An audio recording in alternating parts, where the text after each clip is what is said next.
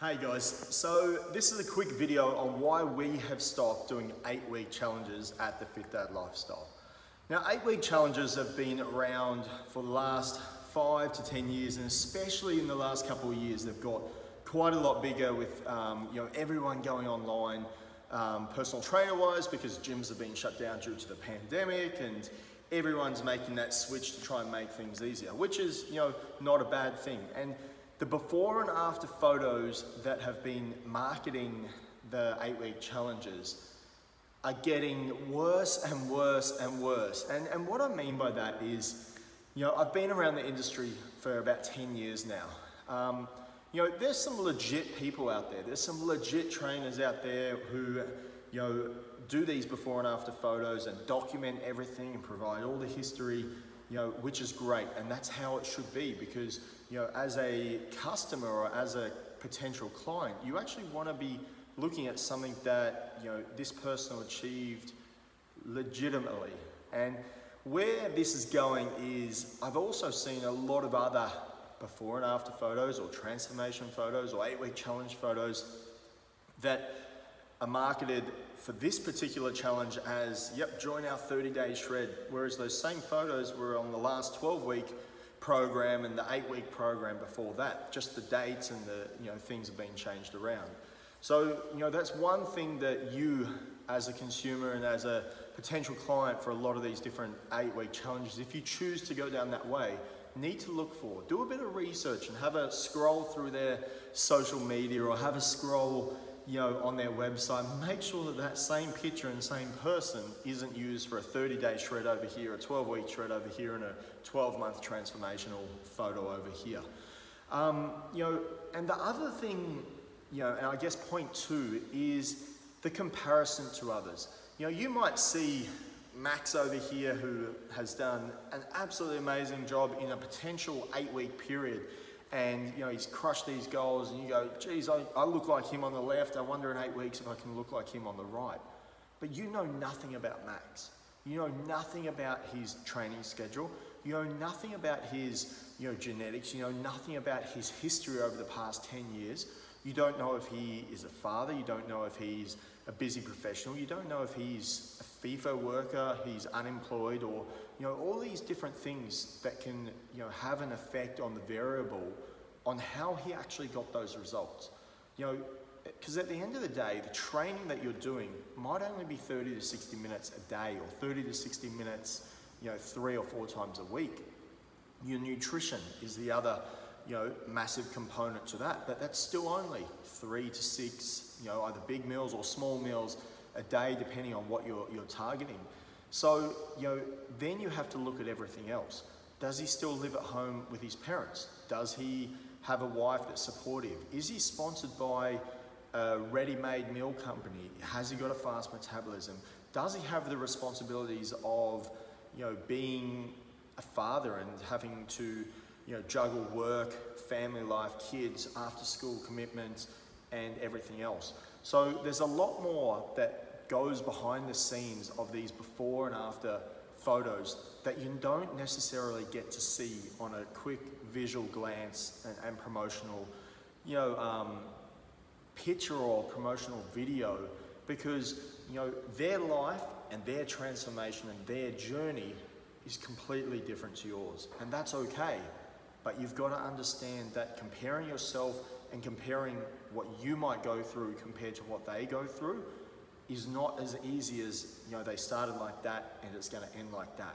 Because there's 1,000 different variables and 1,000 different, days of, previous history and previous things that they've been through that are going to, change the way that you actually go through your journey through that 8-week.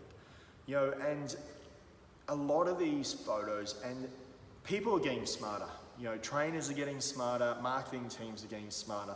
They can't doctor, they can't shop, and they can't edit things like they used to. They need to be a lot more legitimate these days because the market is flooded because of obviously the pandemic. Everyone's gone online.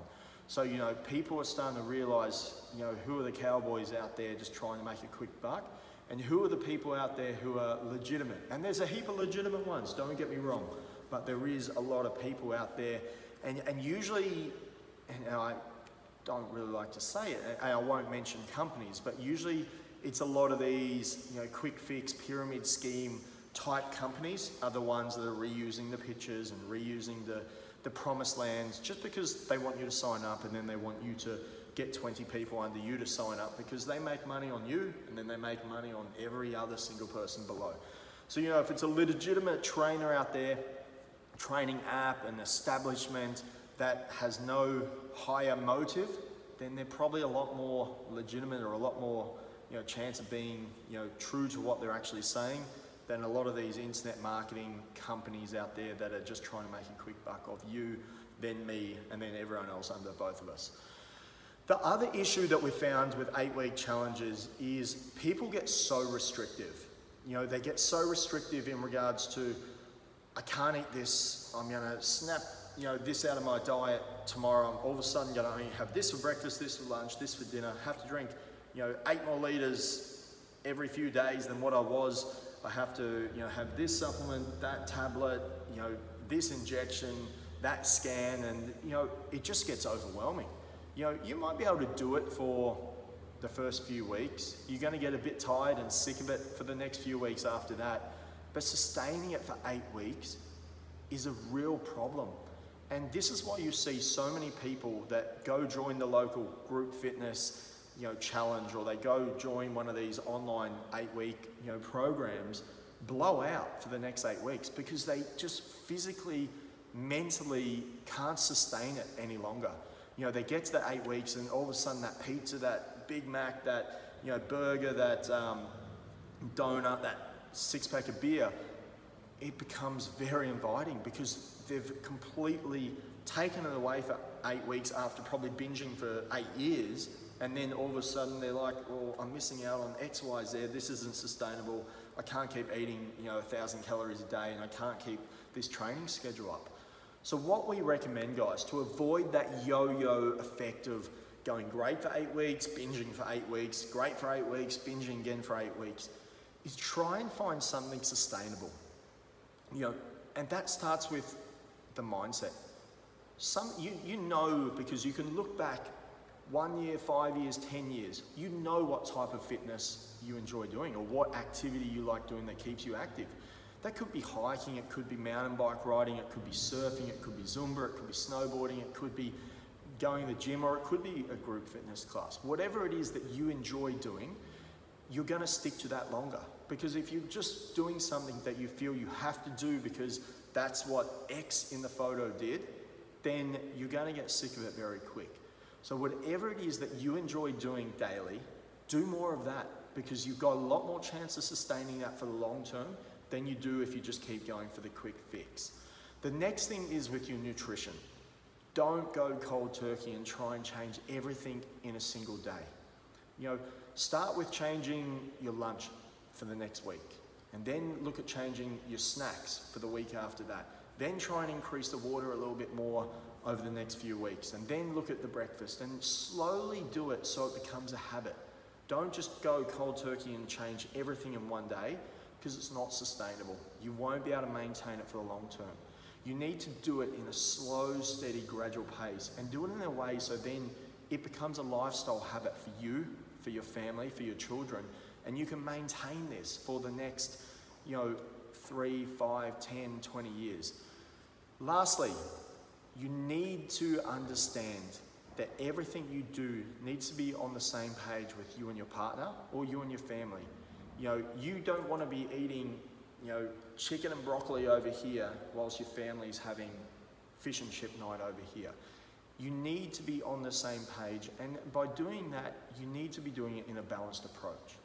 The best way is to go 80% eating as good as you can when you can, and the 20% save it for that pizza night that you have with the family. Save it for when you're at the theme park and your child wants an ice cream with you. Don't go without just because you're trying to do this, because chances are if you just go without, you're going to end up back here anyway. So why not enjoy it the whole way? So the best way to do it is typically dinners at night time or any meal in your house you're in control of. You've got the ability to keep it as clean as possible. This goes for potentially, lunch at work as well. You're in control of that. The things that you might not be in control about are parties, weddings, funerals, Christmas, Easter, all these different events. You may not be in control. You may be getting invited to go somewhere, and that somewhere might be dishing up something that typically isn't in your diet. But it doesn't mean you should have to, feel left out or feel out of place and say, oh no, I can't have that on a diet. Enjoy it for that small moment, because it might only be one meal for the whole week, and that one meal isn't going to break the bank on all the good things that you're doing. So guys, this is why we're not doing 8-week challenges anymore, and hopefully it's given you a little bit of an insight if you look into something in the future, to the things that you should look out for and the things that you should be doing that are a little bit better and a lot more sustainable for the long term. Have the most amazing day, and we'll speak to you very soon.